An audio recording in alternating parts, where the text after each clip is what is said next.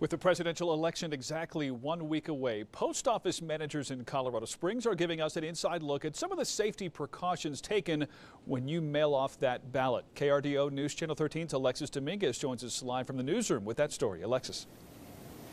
Bart, this year more than 430,000 ballots were mailed in El Paso County. As of today, it's too late to mail them, but the post office is still working hard to make sure any ballot already in the mail is counted.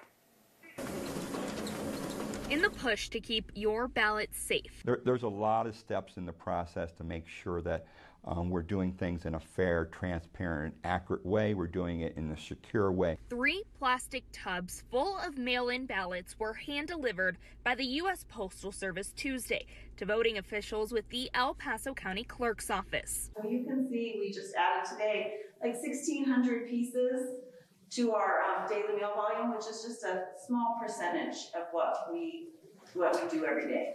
There's a process.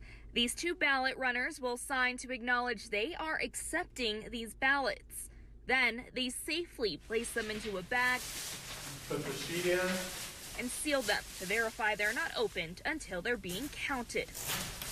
And to make certain ballots are getting counted, Colorado Springs Postmaster Jolie Quintana says they're going the extra mile, collecting mail on Sunday. And we will be isolating those ballots on Sunday, Monday, and Tuesday to make sure they're in the hands of the county at 7 p.m. Their message ringing loud and clear Tuesday that if you vote by mail, it's their privilege to guarantee your vote makes it in on time.